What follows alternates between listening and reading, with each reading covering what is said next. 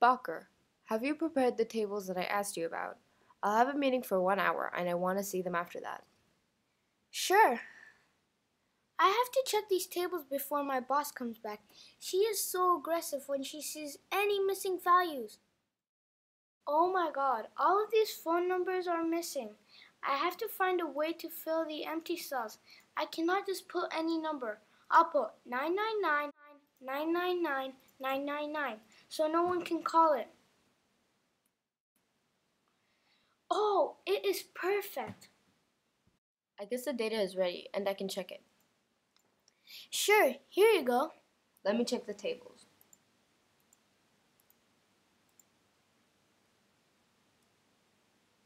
Are you serious? What is happening here? The table says that for some patients the blood pressure is 0. Are they coming to the hospital to check if they're dead or not? The body mass index values contain zeros. Come on. Let me check the second table. A phone number contains all 9s? How much will it cost me to get a similar number? Excuse me, how do you know all of this? Did you manually go through all the tables? Okay, let me show you. This is a system called FAHES, which has been developed by our friends at QCRI.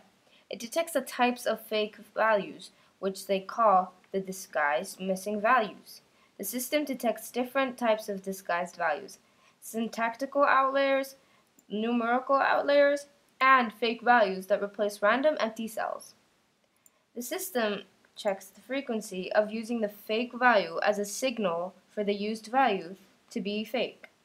The system also makes it easier for me to confirm if the value is a disguised missing value or just a false positive that I can ignore by showing evidence on why it has been considered as a disguised value. For example, this 90 has been repeated many times and it is a clear outlier. Do you see that? Yes. Impressive. So you told me that they check for the frequency and work on syntactical outliers, numerical outliers, and values that replace missing at random values? Yeah. Great. I know what you're thinking about. You're trying to reverse engineer FAHES' approach to find ways to bypass the checks it does and be able to disguise the values unnoticeably.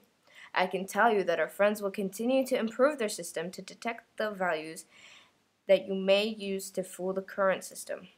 Moreover, I guess this work will encourage other researchers from around the world to start working on this challenging problem, as it has been dead for almost a decade. This would be similar to the endless war between the computer security community and the hackers. For more information, you can check the paper.